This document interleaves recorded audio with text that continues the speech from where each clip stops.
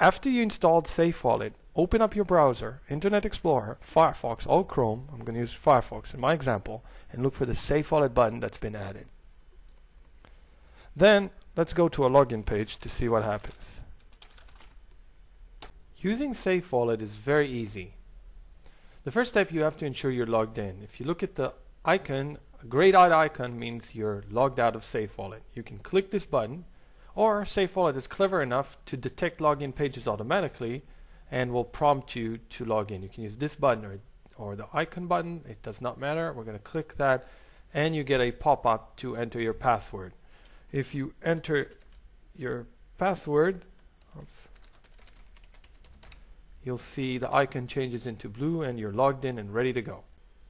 Once you're logged in, getting SafeWallet to remember passwords is very easy. All you need to do is go to any website for which you normally log in.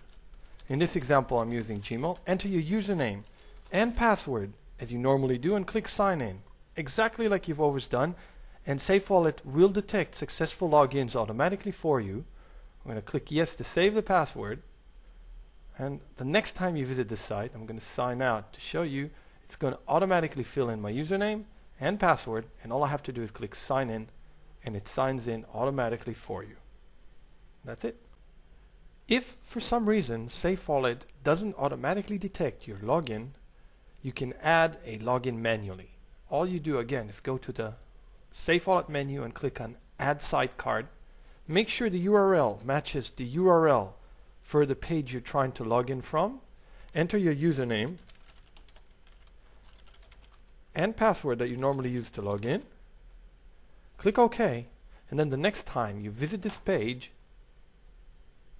it will automatically fill in your username and password, and you can sign in and continue working.